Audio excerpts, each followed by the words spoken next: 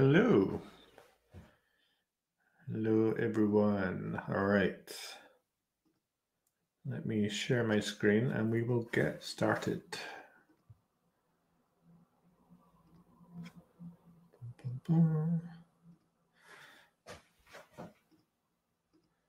Cool. Awesome.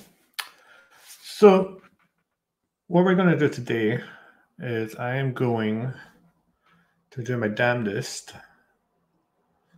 to build a custom image for deployment to Packet. Now, if you're not familiar with what Packet is, that's fine. We are going to quickly deploy a vanilla server using one of the already supported distributions. And just take a look at the flow of how that works. We're going to use the UI today rather than any sort of automation, just to keep this relatively quick so that we can get on to the watching me potentially fail miserably to build my own custom image. Now, what I'm starting with today is what we'd say in Scotland is hee-haw. So nothing, nada, zilch. And we're just going to work our way through this custom image doc and see if we can first kind of take the Debian 10 image, make a couple of tweaks to it, and then push that up to GitLab, and then try and deploy that onto Packet. And assuming that works, I want to try something a little bit more adventurous, which is to actually try and add a new distribution. I'm a kind of an Arch Linux fan, and I think it would be really cool if I were able to deploy Arch Linux onto a Packet machine. So let's first just start by kind of covering what Packet is. So Packet is a compute provider or a cloud provider, depending on how you want to look at it, and that you can provision your own infrastructure, 1 machine, 10 machines, 100 machines, and multiple data centers and regions around the world so that you can deploy your application in an elastic manner. What's different from Packet from other cloud providers is that there is no virtualization whatsoever. There's a lot of really cool automation going on, but no virtualization. And that just means that you're working with the bare metal machine. It's no different to having a 16U rack and your own data center somewhere deploying your own software to it. So it's a really cool way of being able to get a little bit more bang for your buck rather than being surrounded by noisy neighbors and virtualization and paying the small performance hit that you would get in other cloud providers. So I can come in here and just click, give me a new server. I'm going to spin something up on demand. And these are the regions that we have available in Packet. There's a good few there. I'm going to go with Amsterdam since that's closest to me. And we will spin up a C1 small. So you can kind of see the specs here. Now, this C1 small has actually got 32 gig of RAM on it. So not that small, really. And then we have our images. So for today, let's spin up Debian 10, or at least for just now, I should say. And I'm just going to call this Debian 10 demo. We can provide user data, which is a script that would be executed when the machine has been provisioned, and I could install little bits of software there, something like an apt-get update and apt install. Yes. Nginx would give me an Nginx server. But we're only spinning this up as a demo, and we're going to use the custom image build to provide the software that we need. The reason I want to try and do the custom image thing is obviously I want to be able to play with it and understand how it works and get good at providing these sorts of images. But because the speed of deployment will be substantially faster if I can remove a certain level of the provisioning step that would have to happen after the machine had booted. I'm a big fan of Salt Stack, and that's a great system. But if I could have my machine already kind of ready to run Salt on first boot instead of me having to get it up to speed, then that's going to be much faster for my elasticity and scale and all these other challenges that we may have. I'm not going to configure the IP, and I'm not going to configure the SSH access either. That'll all use my account's SSH key, so I should still be able to SSH onto the machine. Cool. So that's going to take, depends on the availability, and Debian 10, I don't think I've actually spun that up before. I do believe it's one of the faster operating systems to provision. So let's just say 5 minutes, and we'll maybe come back to that and see how we're getting on.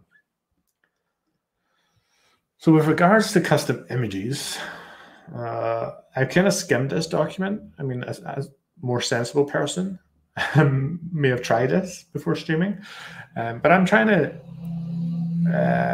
I don't know, learn more in public and, you know, make mistakes so other people can see that too. You know, there's a lot of value in seeing trials and tribulations of things that go wrong.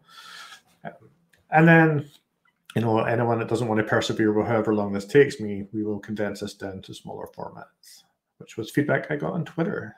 Thank you. So what do I need to do? I need git-lfs. So do we have git-lfs?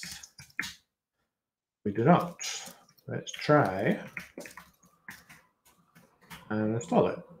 So I don't know if that'll work. I'm just guessing.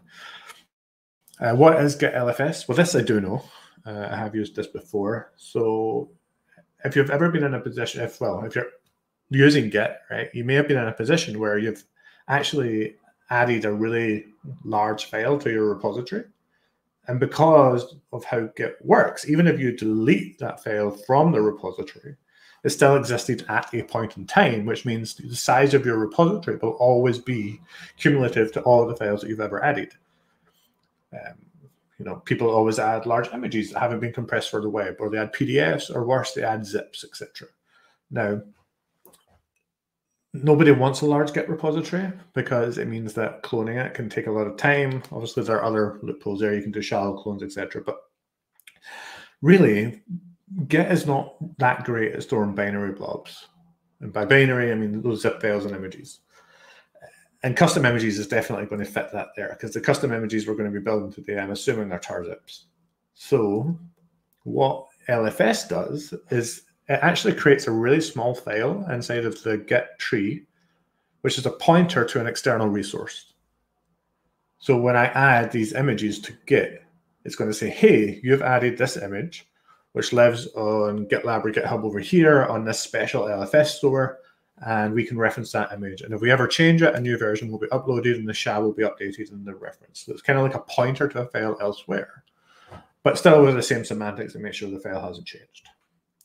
So we have this now, perfect.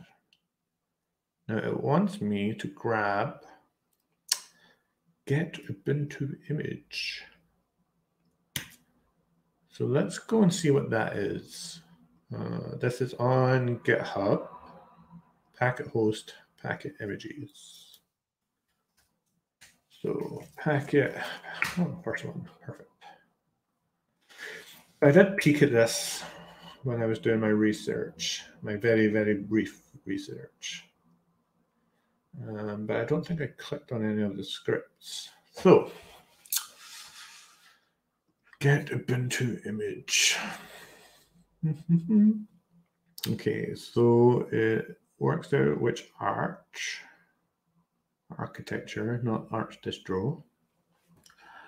It allows us to specify a version of Ubuntu that we want to fetch. And, okay. This is just a helper script that actually downloads the Ubuntu base ISO or base image from the Ubuntu website. Cool. Okay. Yeah, we'll get it if it's going to make my life a little bit easier today. So let's do curl. Get Ubuntu image. All right, let's make that a bit bigger.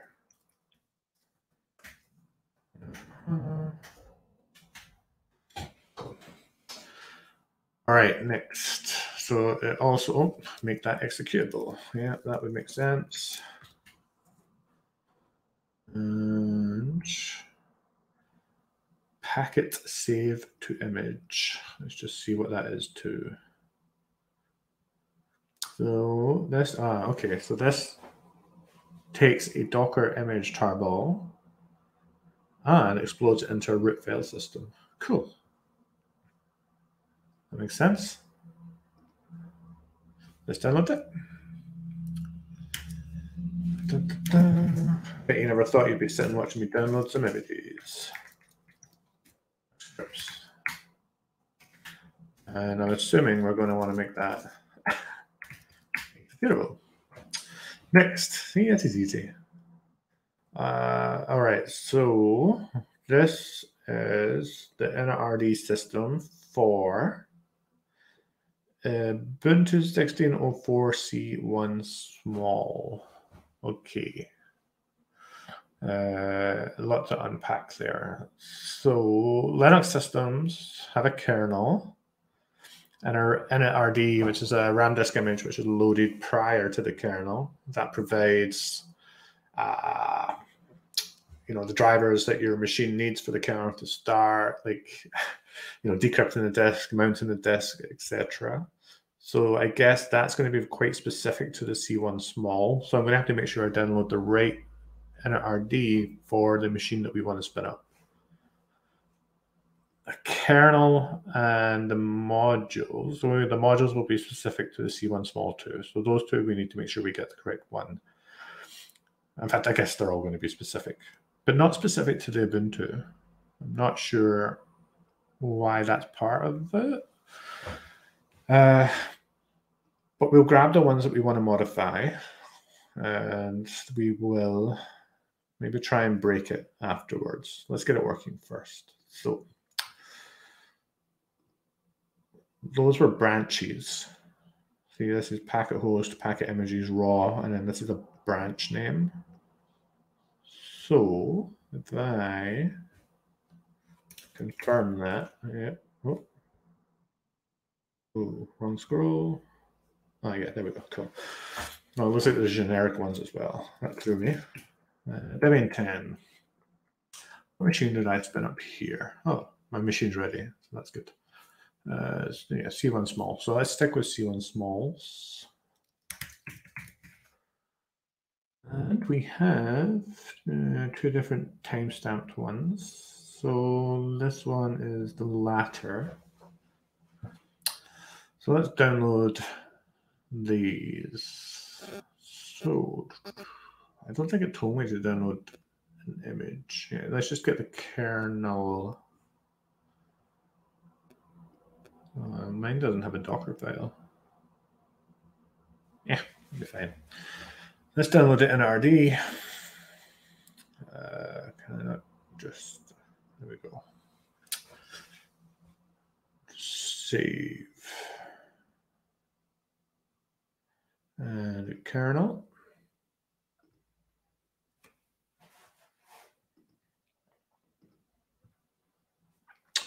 And the modules. It's not really confirmed that people can even hear or see me. Let's just do that. Oh, we have comments too. All right.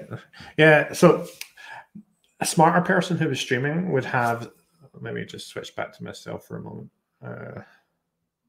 A smarter person that would be streaming would not have this view up and shared at the moment, but my MacBook Pro isn't compatible with my monitor, and I'm currently waiting on my external monitor, and I'm currently waiting on Apple engineering to fix that for me.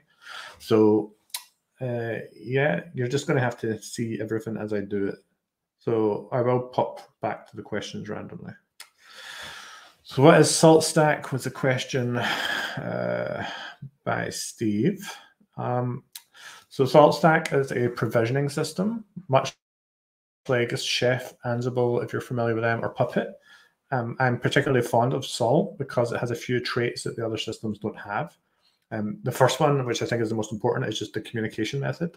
And that Salt is event-driven and communicates over 0MQ, and the communication is entirely one way. That means that all of your worker nodes, or Salt calls them minions, only have to be able to speak to the master node. That's it. So when it comes from networking, security, and ports, really, really simple. As long as your minion and worker can reach the master, the system just works. what happens is the salt master will post a message onto 0MQ, which will be picked up by one or more worker minions. They will execute a task, and then they will publish a message back on the queue, which the master will pick up and say, hey, this was done and this wasn't done. And it's super, super fast. That method of working is insane. Unlike Ansible, which I believe the SSH is the default transport, which means you have to have all of these SSH ports open between all of your machines. And I'm a bit of an advocate for never having SSH on any machine in production ever, unless it's a jump box or a bastion host.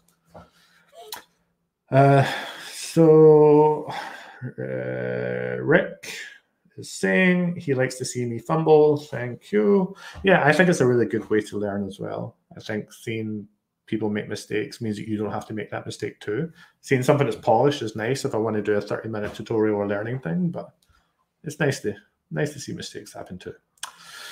And we'll just share that because that's an awesome wee heart. Thank you. All right. So like Terraform then? No, Terraform is for provisioning resources rather than operating systems. Although SaltStack can also do infrastructure provisioning through something called Salt Cloud, and Ansible actually has something for doing that too. So it gets a little bit murky in the way that you're going to talk about them. So I guess the answer is yes and no.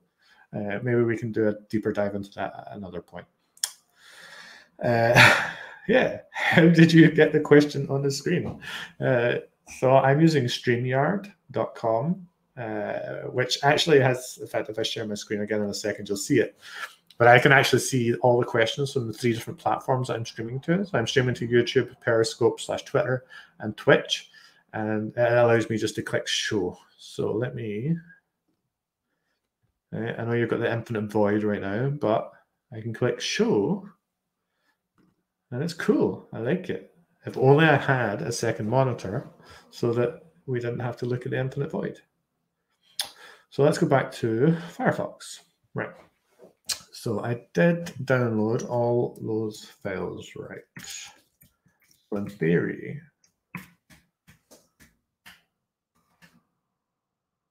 we have our initRD, our kernel, and our modules. Nice. All right. So what are we going to build? That's a good question. So we're going to do a Debian 10 variant, and we will do something relatively trivial just now. Let's just try and see if we can get it pre-provisioned or bootstrapped with Nginx. I'm going to move these GZs into that folder. I will make this repo public as well, and hopefully with more useful images. Like right now, kind of what I'm thinking about is, as I learn how to do this, is that we can try to provide custom images that anyone can use for a variety of use cases. One of them, which seems really obvious to me, is providing a Docker Swarm setup or a Kubernetes setup or a HashiCorp Nomad setup to allow people to take advantage of container technologies on top of the bare metal compute, right? There's almost like just container technologies are great because we can, hook into the kernel without the virtualization aspect. So the bare metal just gives you that extra bang for your buck as well. Right, docs. Just mumbling now. Right. I don't have a Docker file. So let's go see what this is doing and then maybe hack our own together. All right, cool. There's nothing Ubuntu specific there other than all the app stuff. And I'm using Debian. So other than a few package hiccups, I don't see any problems. So from scratch, the special thing in Docker, let's see if I can get this right. It means that you want a container image with nothing zilch to nada. Really good, well, not good, actually it's really painful. Because what a lot of people do is, because Go and Rust and all these other compiled languages have the ability to provide a static binary with no dependencies, is they generally copy that binary, this, and then you have an entry point, which is just binary, and then they ship it to production. It's really cool, and that your image is going to be super teeny, the size of your binary. So I'm assuming a few hundred kilobytes, maybe a few meg at worst case. The problem with that is you have absolutely no way to debug that container. You cannot get into the container because there's no bash. there's no new core utils, GNU core utils. There's no observability into that system unless your application itself exposes its metrics. So it can be a black box depending on what you're doing. Now Kubernetes is trying to make this a lot better. I think it was pushed from the 119 release, but the 120 release will have the concept of a debug container or debug. Yeah, it's a container. Yeah. So you can do kubectl debug, and it'll actually inject a sidecar into the pod, which gives you bash and other debugging utils, so that you can take advantage of the small binary size of a scratch image. But that's really early stuff, so let's not focus on that. We don't have a rootfs yet. I'm assuming our packet save to image or image to whatever it was is going to provide that based on the modules, the initRD, and the kernel. Maintainer is an old flag, shouldn't be used anymore. And the labels, I'm going to assume these aren't particularly important, but on the off chance that the packet subsystems are going to use them, then we will call this. It had a space in it, so let's just go for that. I will be the vendor, sure. MIT is the only license. And yeah, I'm not going to bother changing the build date. I don't think that's going to be important. Although then I doubt myself. So, oh, fuck. Can you believe it's August already? 06. All right. So Debian front end non-interactive. Yep, I prefer that syntax. We're doing an update, which I would always recommend. You want to keep your things secure. You want to make sure you're always getting security patches. We're doing an upgrade, nice, and then we're doing an install.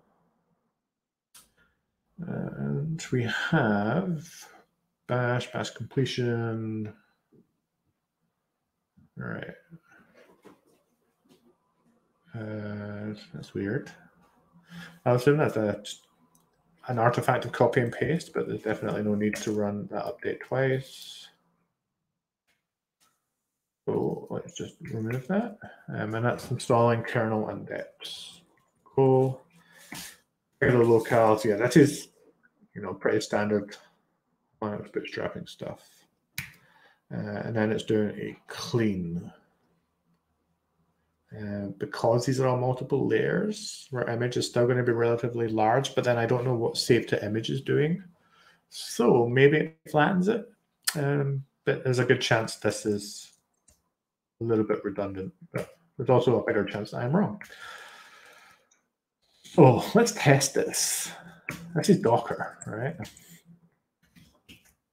In theory, I can test if this works by changing it from scratch to be Debian 10 and doing a build. And if any of it fails, it's going to be because these package names are different from Ubuntu to Debian, and we can fix that.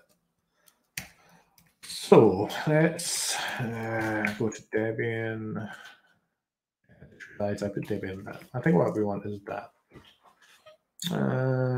Do we have a 10? We do. Nice. So let's do a build. Our directory, Docker, image build, and let's just call this Debian 10 Nginx. And go. And start Docker. I'll just take a moment. So let's jump back over here, see if we have any more questions. StreamYard love, awesome. And some Ansible stuff. All right, cool. Nothing I need to get involved with yet. So we spun up the server. It didn't take very long. In fact, before I even got through kind of my preamble about what we were doing, it was kind of ready, which is nice. Docker has started, so let's actually, so I'm getting used to this Mac keyboard. Let's run that Docker build again, and then spin up a new tab, and SSH onto this machine. And tap the YubiKey, lock the YubiKey. All right, now on a bare metal Debian 10 Ryzen Cloud supercomputer. 32 gig of RAM, and it's a small. That's, to me, is just phenomenal. Let's install Nginx. This is kind of what we're going to try and, provide like a golden image, although it's not very golden, where we have Nginx pre-baked so that we can skip the few minutes. Obviously, it's a few seconds because we're not doing anything grand or elaborate yet. And I'm assuming systemd may have started that. Yep. Localhost, nice, and so this is what we want to accomplish with our custom image. Let's close that. Oh, we're already hitting the errors. Okay, so what is BIOS dev name on Debian?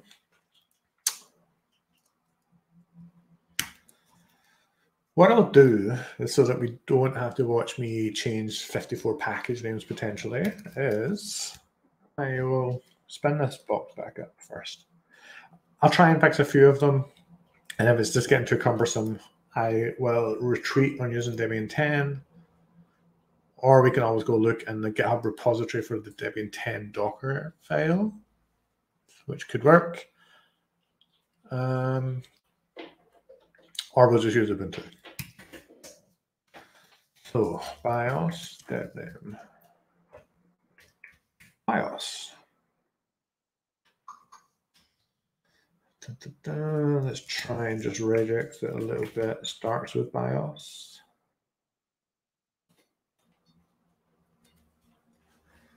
All right, when in doubt, BIOS dev name Debian.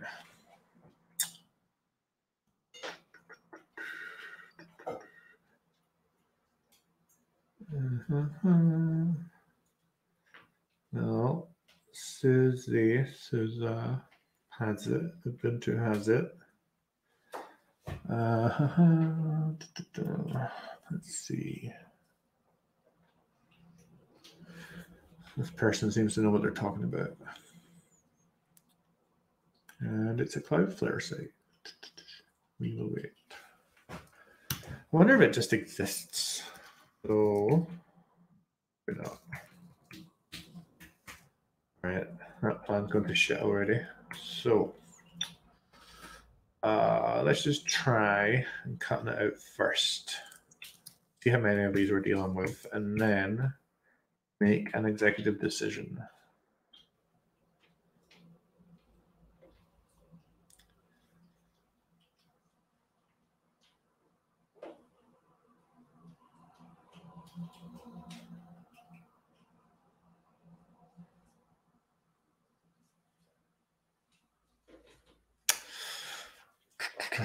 Should have prepared some jokes. Hoping this means it's installing things, although it says reading package list. So.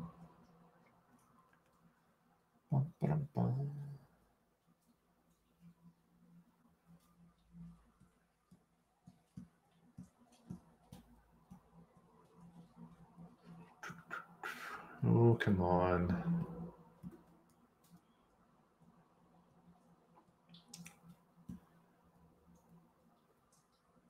One minute and we haven't installed a package yet.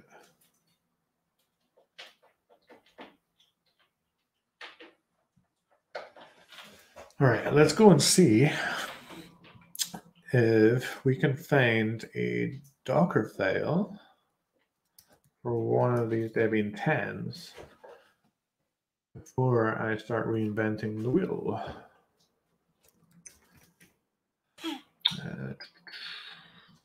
What would that mean if 3 of them don't have a Docker file? I guess Ubuntu scroll.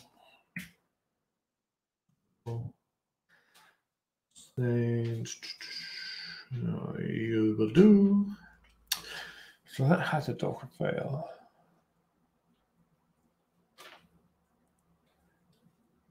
Maybe the Debian images aren't built with a Docker file, and instead everything happens in the image tar.gz. Maybe this comes down to the way those images are provided, because if we take a look at that helper script, oh, what happened there? Run C did not terminate successfully, unable to locate a bunch of packages. Yeah, so we'll probably just use Ubuntu and tweak it rather than Debian 10. Which means we can put that back in. Let's run Ubuntu. I think I got this from a 1604 repository.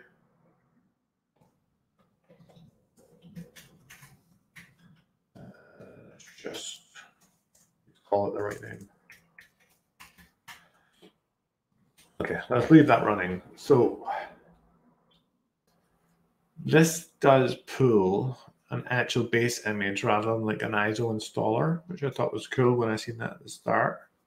I wonder if the reason the Debian one doesn't exist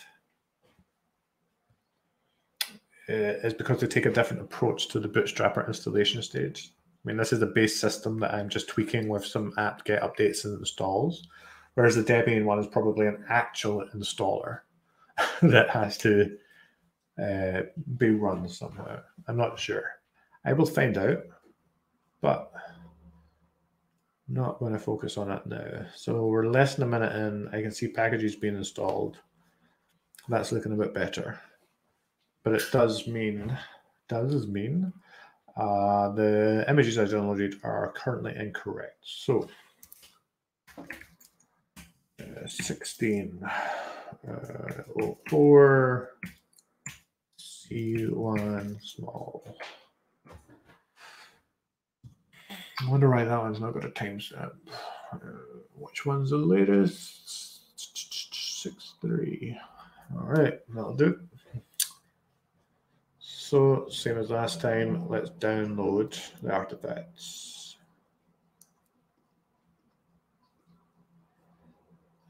Init, kernel,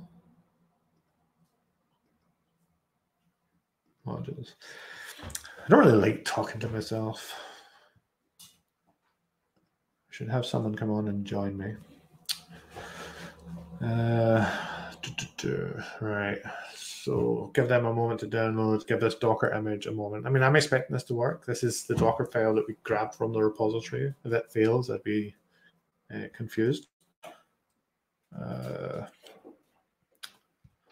So I don't expect that to fail, but I also have no idea how long it's going to take.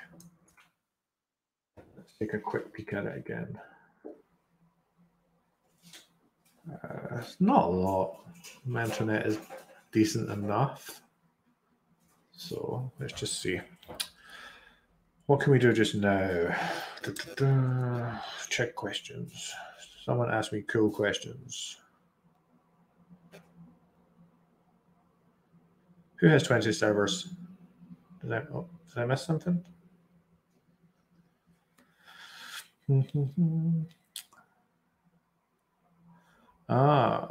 Rick says, I installed Ansible, got my home LAN 20-ish. So you got 20 servers in your home LAN? I hope they're all pies and not actual servers. Where would you put them? Yes. So you're saying, I hope Salt or some derivative in the future, when it's more mature, will give me a viable alternative. Yeah, Salt is old. I think I started using Salt in 2015, 2014. It's been around a few years longer than that. And while I would say it's mature, they also move that project really fast. Like, there's a lot of breaking changes, so you really got to kind of keep up with that one. All right, let's just share a screen again. And what can we do? Let's go back to our documentation. So assuming we test the Docker file, which they don't even want us to do, but I'm going to do it anyway. We can begin to build a custom image. So I am welcome, thank you, to add or remove packages as I see fit. And in this example, we have added an additional run command to prove that our example worked. Okay. So this downloads the image. So we still need to do that, right? We've not done that yet. So it takes three parameters. Ah, cool. It ran. So let's tweak our image first then. Oh, no, we can't because we still need root. And we want scratch. Okay.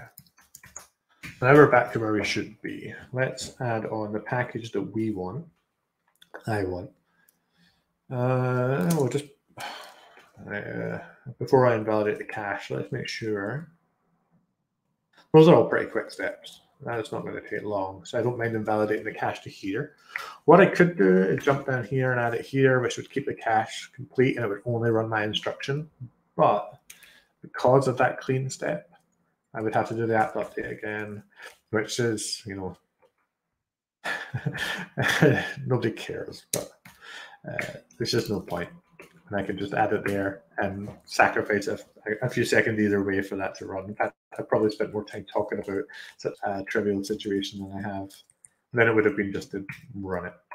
So we're going to add Nginx. Systemd will, as we've seen on the live machine, Systemd enabled and started that service for us. So that's a nice thing about this. Even if that runs in a Docker container there wouldn't be systemd, but because it's going to end up on a real machine, hopefully it just works.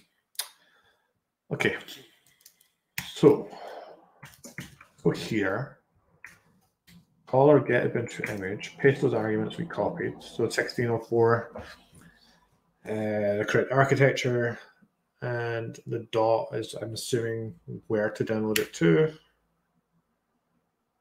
I don't have GPG. Well, we can fix that.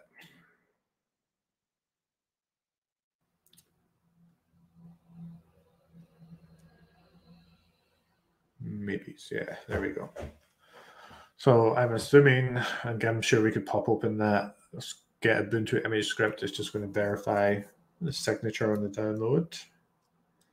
Make sure it's not been hijacked by nefarious hackers. I'm now doubting whether nefarious is a word. Live streaming does funny things to your head. Kind of like the word friend. Have you ever read it and typed it so many times that it doesn't have any meaning anymore? I did that yesterday. Random segue. I find that with most words with IE in it, the more you type it and read it, it just kind of loses all meaning. It doesn't look real. There you go. Wonderful news while I wait. So let's try again.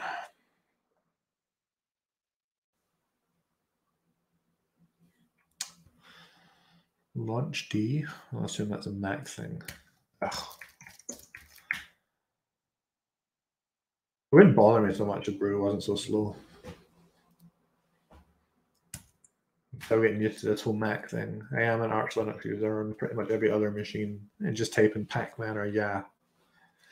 It's just super fast. All right, so it fetched the keys.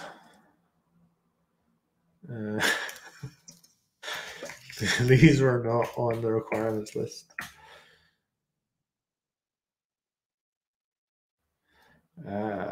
Right. So let's go here.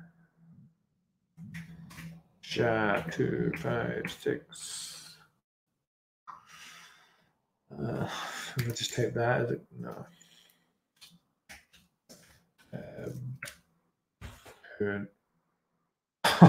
I thought it changed my search. Right. Okay. So someone has asked this before.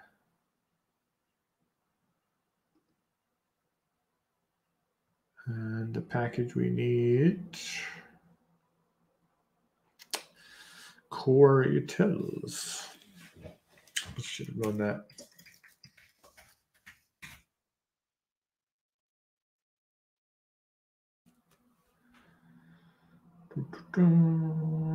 Okay, let's try one more time. Cool. So what did we get? We got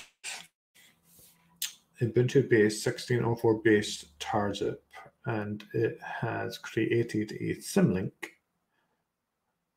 called rootfs. Cool. Let's move the symlink, the image. Let's move the shaz in case it does any sort of verification into our Debian directory, which means this is now satisfied.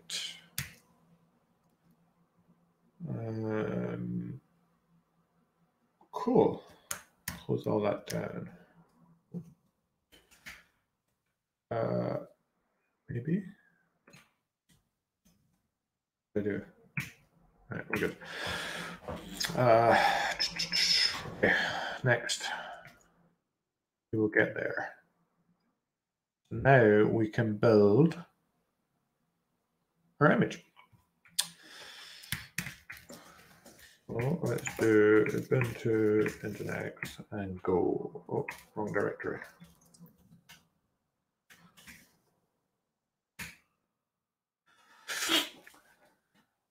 Nice. Let's give that a minute. So once that finishes building, we're going to save the image as a tar and then use our packet image to do something. So it seems to be just reading in the tar and giving us a different tar. So let's just see if we can work this out. So what does it do? So it needs, that's a weird way to check for 3 binaries, but I guess it works. C? Does that work on a Mac? I'm sure it does. So we need tar, JQ, and make temp. I'm pretty positive I have them anyway. Make temp is a great command, actually. I have it aliased kind of to tmp, which is a magic function. CDs into the make temp. I do that whenever I want to remove my bash history from like a live stream or something, because my bash history is per directory. Okay. Nice. Okay, what does it do next?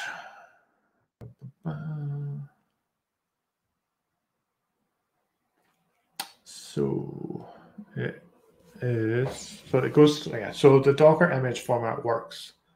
And that if I were to manually extract this, after we did the Docker save, if I were to manually extract that, we would actually get then a different, I can't remember if it's just directories or if it's different tar zips for each layer, which can then be exploded and mounted as an overlay.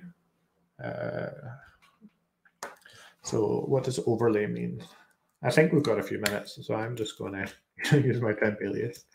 Let's do make one. I bet you have to get the commands here. What we have is 2 directories. Oh, it doesn't show files. Oh, right, main file. 2 directories, each with its own file. Now, what an overlay would allow me to do is to mount t overlay 1, 2, 3. No, maybe that's a Mac thing actually. Oh no, I did try. Let's do run rm it alpine 3 hash. The Mac thing, it could just be I've forgotten the command, but before I look it up, we will test. So make 1, 2, 3, touch 1, 1, 2, 2, overlay 1, 2, 3. I am root. All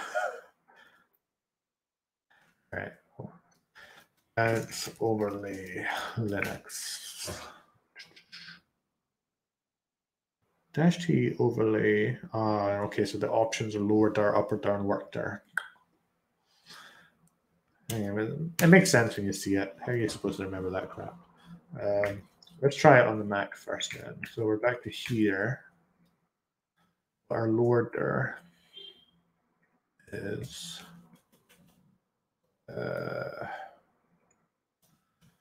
current directory 1. I hadn't started this now. Working directory, I don't think it's important, and then merge it to 3.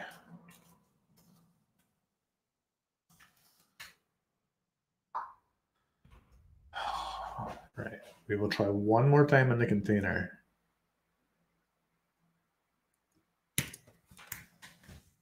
And done with this demo. It's too adventurous. I don't know why I made that 2 commands. Okay. I hammer it. Am I? Yeah. Let's try break glass button. Last time, promise.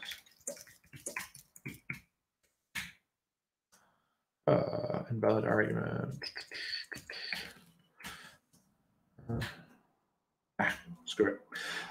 What would happen is you'd be able to type ls3 and I would actually see files 1 and 2 because it would overlay them together and merge them into like a mesh. So you get a single unified view of multiple directories. It's actually a really cool feature when you remember how it works. Cool, image built. Okay, next. So yeah, that's what it was. So when you explode a tarzip from a Docker image, you get all those layers as their own tarzip files, I think it is, which can then each be extracted into their own directory. And what Docker does is provide overlay of all of those directories for a single unified view. And the working directories for the copy on write stuff, but we can cover that in another session. So this extracts all of those images and just creates a new image. That's it. So it's just it's just getting all the layers, merging them together, and creating a single image, right? Like nothing fancy. Cool. So let's quickly pop over. All right, cool. If you have questions on that image stuff, let me know. So let's save our image. So we called it Ubuntu Nginx. And I would just save that as the exact same.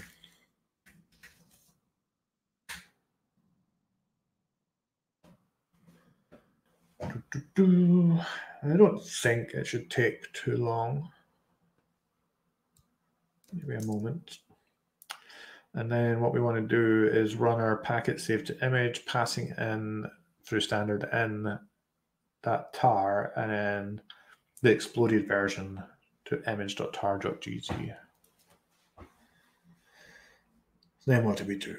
Then we can delete all that stuff, and then we commit it to Git and push it. Okay. So what do we want to do? Let's bring in that packet script first. So we're going to run packet save to image. Standard in is that, and we'll call this packet Ubuntu, and it does gzip it. So let's do that.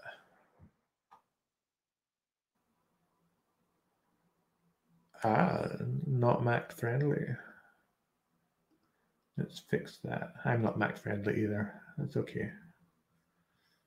So it doesn't like this flag, which I don't believe is important. I removed you. 2 of them, right?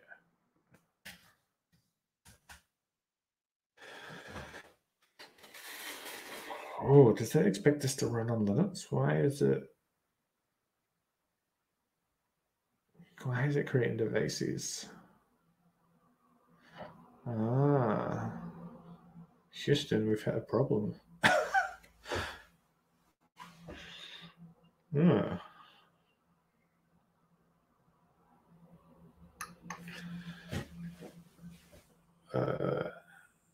Okay, what can we do? Let's cheat. So we're now getting into, I have no idea what I'm kidding, maybe I want to be doing, but I'm going to try and get around this maxing by using a container. Let's use Ubuntu 16.04 since that's what we've used for everything so far. We're going to mount in this directory to code and set the working directory to code. And I want to run bash. And I need to tell it to run a container. We'll try and run a packet save to image thing from here. See what happens. So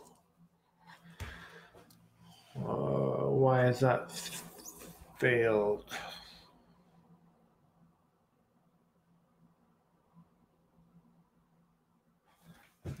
Let's just echo that command. Looks fine.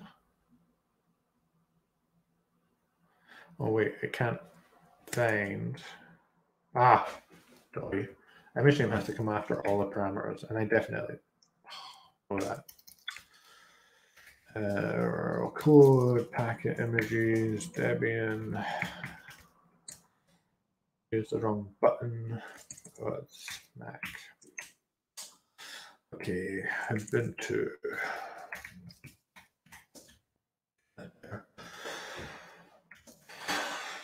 So this may or may not work. Input Ubuntu, output packet Ubuntu. Now I don't have all the requirements. PQ is probably not going to exist in Ubuntu 16, although I'll be pleasantly surprised if it does.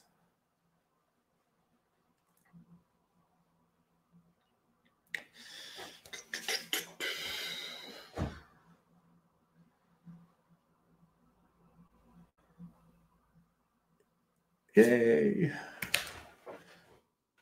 That's about as excited as I get, by the way. It's working.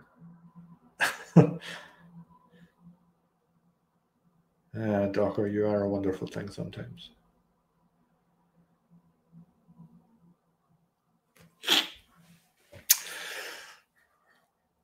So hopefully this won't take too long. It's probably going to take longer than it would have if I was on native Linux, because we are going through an annoying clone of the file system or sync of the file system. I can't remember what macOS is using and Docker are using. I just remember it being painfully slow when working with interpreted languages like Python and PHP. So this may take a little bit longer than I would have expected. Right, let's see what's next. So we delete all the CRUD and then we're doing the LFS. So it wants me to store, we didn't create a get attributes. But the fact this LFS track will create the get attributes, so I won't have to do that manually. Then we push all of that, and then what do we do? So then to deploy our custom image, we use a special version of the user data to tell it to pull it. Cool.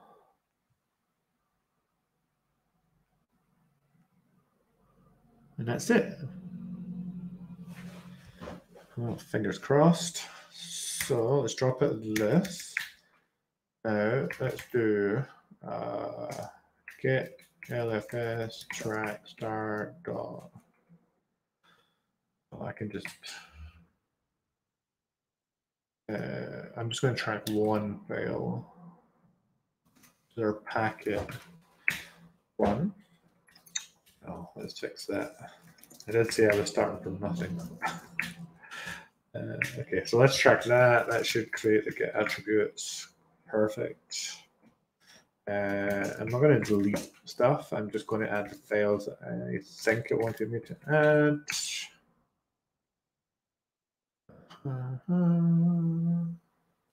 I don't want, no, I didn't want the shadows. I only wanted attributes. Oh, the Docker file. Yep, we've got that. And cool.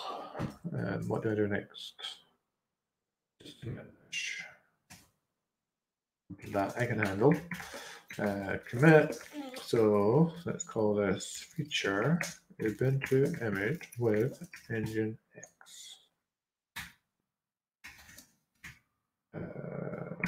There's the repository. Doesn't exist.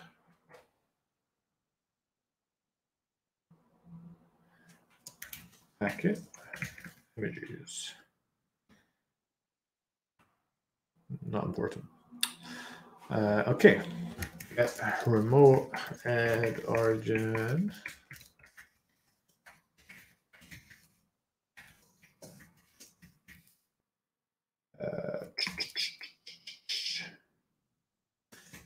I'm gonna get past. Like get initial branch latest. That's the thing now. Get add LFS track Debian packet Ubuntu. I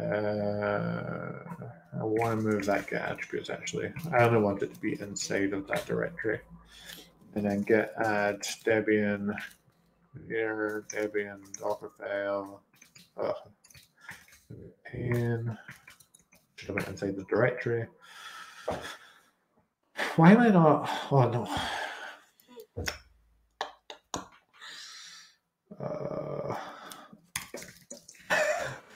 Get in it. So I only tracked the packet one, but I actually want to track those other ones too. I'm just having a major fail. Okay, let's go in here. Get track. There's a reason they use star.tarzips, but I don't want to delete all of my tarzips. Okay, so we're going to track this one, this one, this one, this one. I also want to add the Docker file.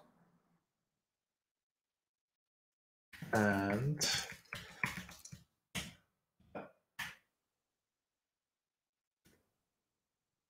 cool. Do I need to add those separately?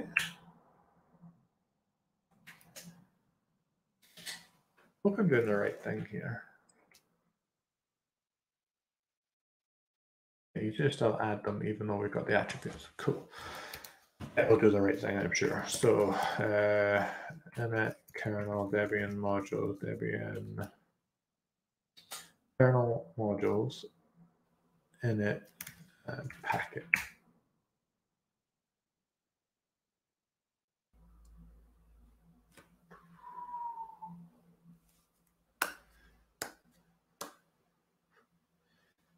Oh, it'd be nice to me. Commit.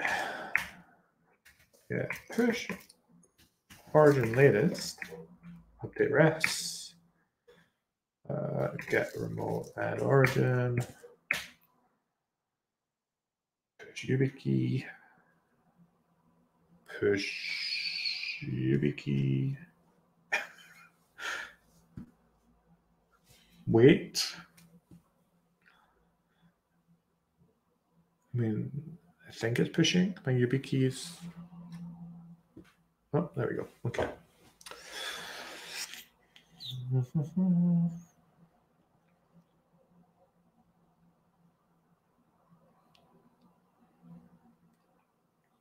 Hopefully this is quickish.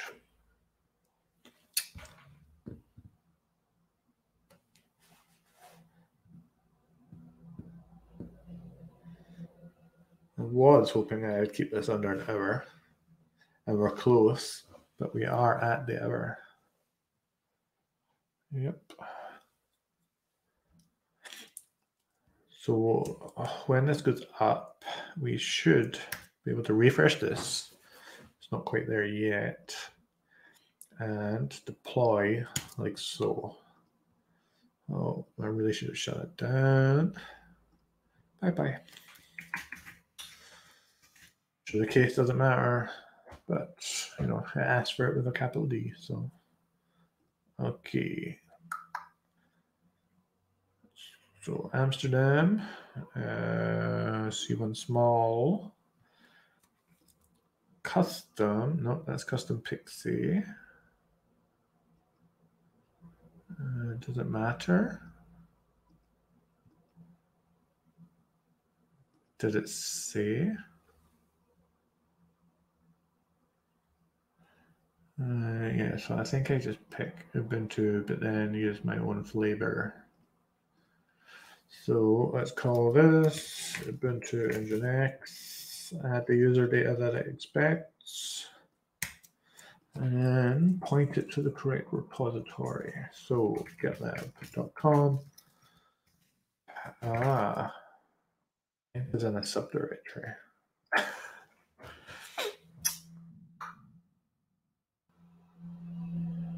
Sugar. How do I make that work? There's a reason these are all branches in a root directory, right?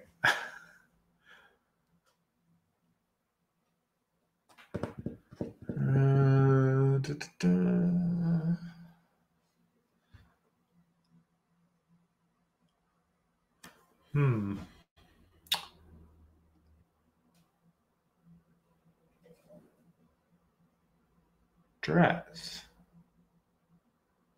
So this is just using cloud config images. I mean, is this a standardized thing? Cloud config. I just go to Google, get results that actually make sense.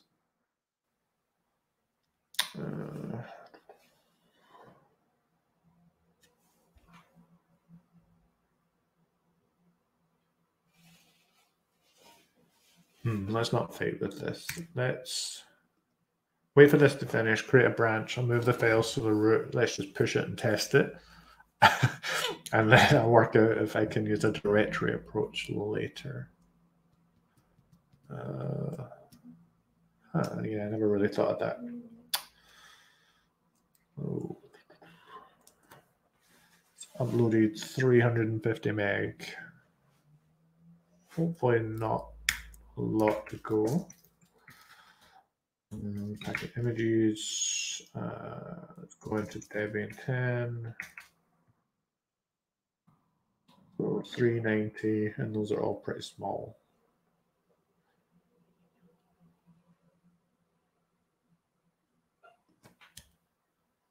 So it shouldn't have much more to go.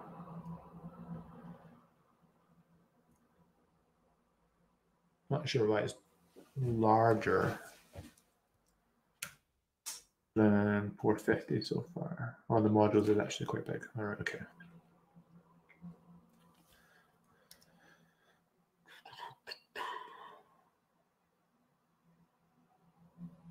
Come on, computer.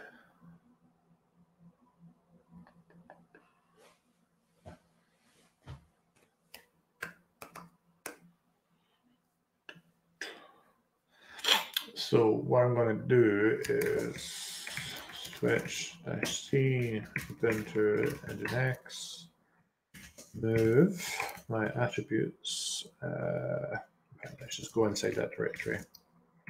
With the attributes, the init, the modules, the kernel, and the packet image of a directory. Let's add those files again.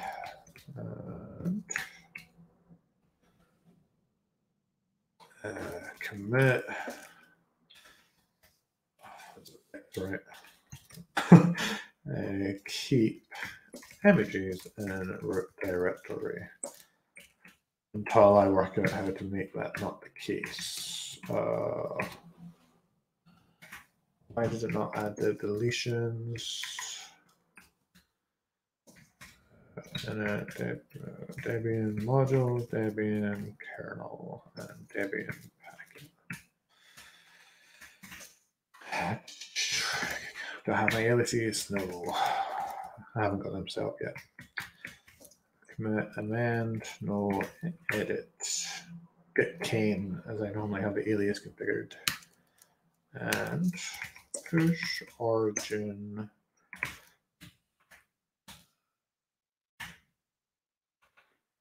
Those files haven't changed, so hopefully. Oh, it's just my YubiKey keep pushing too many times. Hopefully it doesn't upload them all again. Objects are still in the ref log. Should be smart enough to handle that. Yep, perfect. And we have our directory version here and our Ubuntu version here. What? Ah, the Docker file. Is that important? We'll find out. So, but now it's on a branch.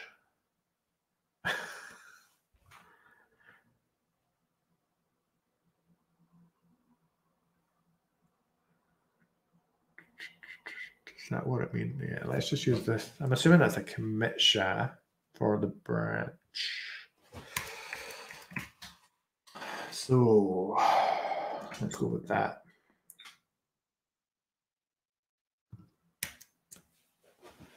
And go. It's going to break, isn't it? Definitely going to break.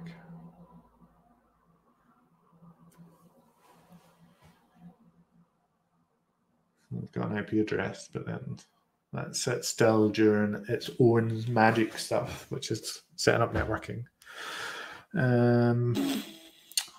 Where will my bit be? Here. Step 8.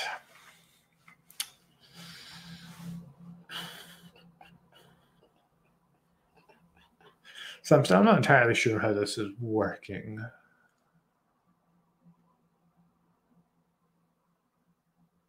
Because Ubuntu 16.04, which we've chosen as the base image, and our user data is the user data, something that happens afterwards. So it's using the base system to do the install, partition the disks, and set up the networking, and then the cloud init stuff comes in. Now, our image contains an entire base system. So I'm going to have to find someone on engineering and work out what it's actually doing here, because it's not just going to replace the disk with my image. Maybe it does. I'm not sure. But then how would it then get the networking config and stuff in? I'm just curious how that works. I'm going to work. I'll find it out. Oh, I'm hoping it doesn't fail, and I'm hoping it works.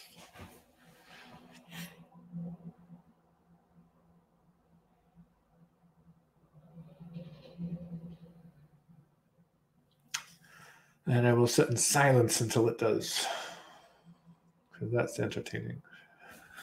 My failure is much more entertaining. Let's pop over here. So what do we got? Rick's going to look at StreamYard. Rain loves StreamYard. Let's just show random messages because it's cool.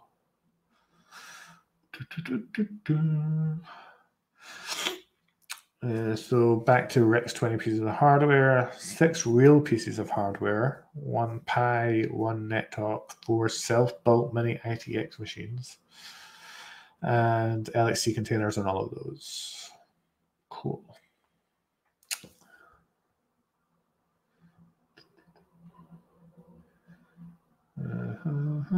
Let's just go back and watch the magic thing. Oh, no way.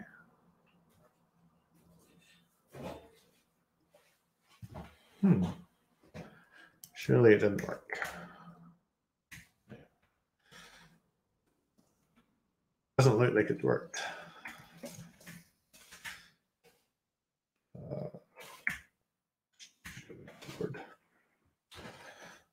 Keyword.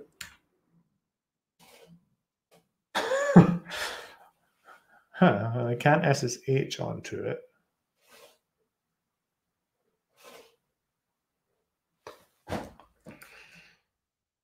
It's definitely broken.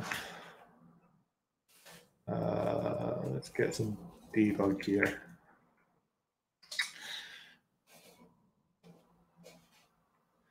SSH isn't running. Okay, I've never used out of band info. You don't work. Go away. But we should be able to get.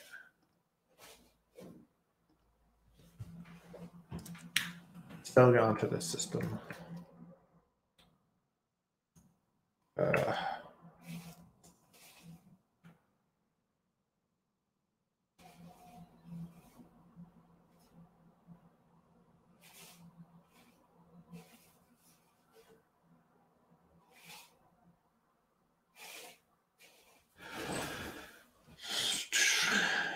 Yes, I've broken it. Serial over SSH. Yes, give me thanks.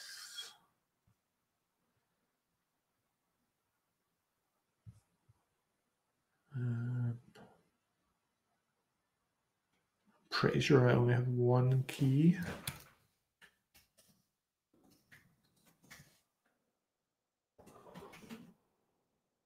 Oh. Okay. Give me key out. And try again. Maybe it does work then? No, that definitely doesn't. Okay, what about the out of band one? That's better. Oh. Drats.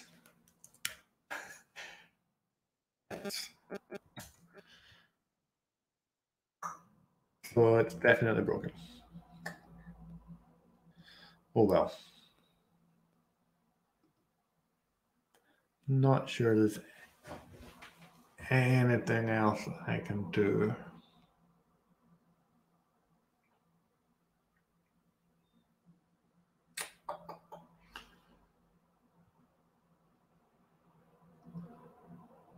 Yep.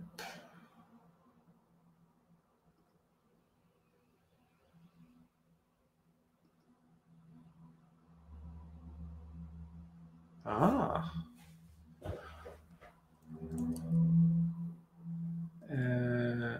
Well, that's not going to work. There's no SSH on.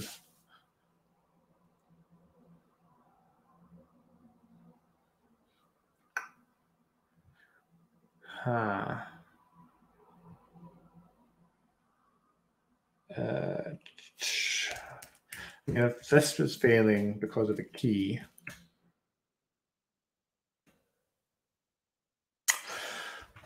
I'm not giving up. Okay, got a plan. Let's spin up another. Oh no, it's because this SSH isn't running. So I can't even go through the internal IP address. Let's run it. Call it Ubuntu Nginx bash.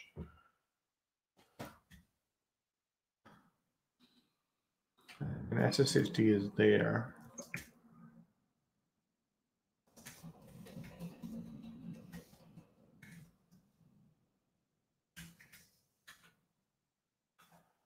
Systemd file for SSH is there.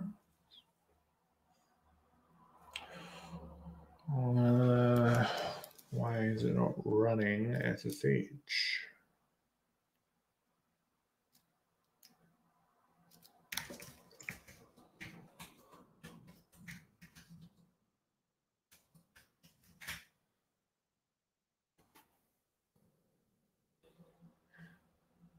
I mean, I'm kind of assuming right now that I haven't just broken the entire install.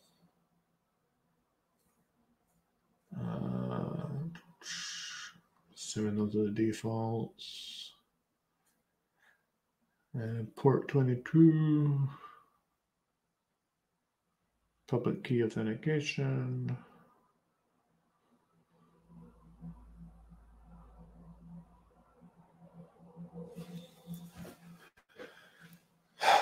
Is there anything I can do? Says try again. No. My connection refused is pretty quick.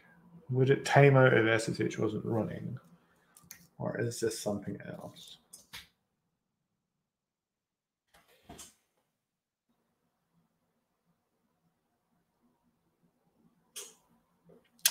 I got nothing.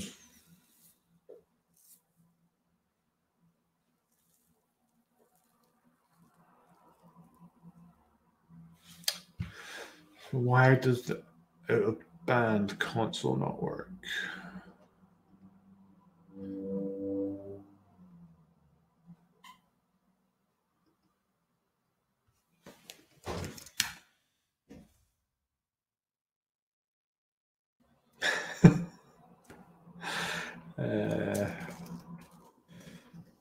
Execute commands, cipher. Let's see. No. It's actually though, right?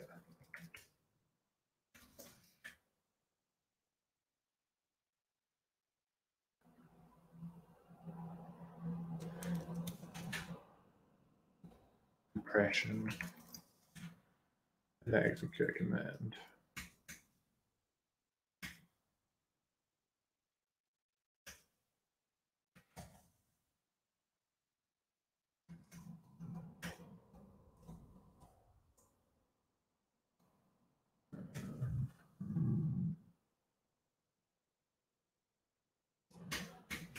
I feel like I should know this.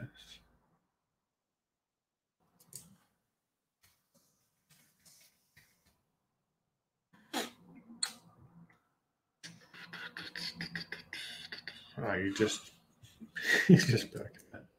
All right, let's try. No, okay. So I'm completely out of ideas.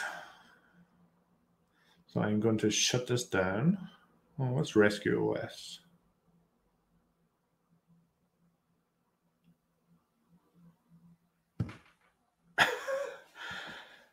I have no idea.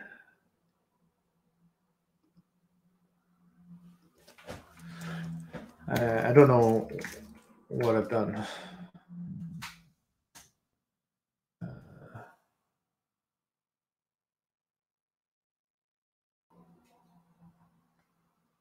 Can I use it at a band now? Is that like...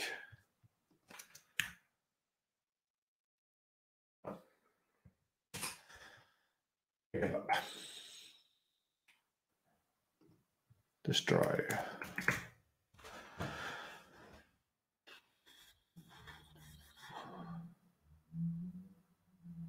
So do we have anything in chat? So Rain has asked if it's possible to see the system as it's putting up. I don't think so. I'm not really sure. Would be cool. I'm not sure what my next steps are actually right now. So I'm going to have to speak to someone with more knowledge than me. And maybe someone who's built a custom image before, get them to join me. And I think we will try again either tomorrow or next week. I don't know where I went wrong. I mean, it could just be as simple as SSH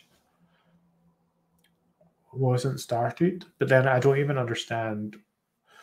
There's a disconnect from the image that I built with the Docker file, adding that rootfs and then tweaking it, and how we get to that stage based on the cloud init specifying the repository and the commit SHA, which I'm assuming is a commit SHA. I don't even know that right now.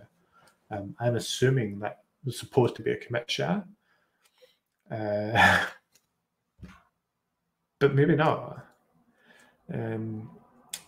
It could be there's no visibility from the machine booting up and my image being replaced onto it somehow that I can't see through the GUI, and maybe it could have been like just maybe if I was a bit more patient, maybe it takes time to pull the image from GitLab and provision it, and because I popped over to check for questions instead of watching the steps, I'm assuming it completed.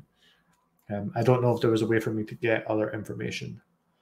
So rather than me trying to spin that up again, I will solicit some help from someone who knows a little bit more about this than me, and we will try this again. So I'm going to leave it there. If there's anything else that you want to see me cover with regards to Packet, not building custom images, reach out to me on Twitter. Let me know. If you have questions from today's stream that you would like answered, let me know, and I will do my best to help. Anyway, thanks for watching.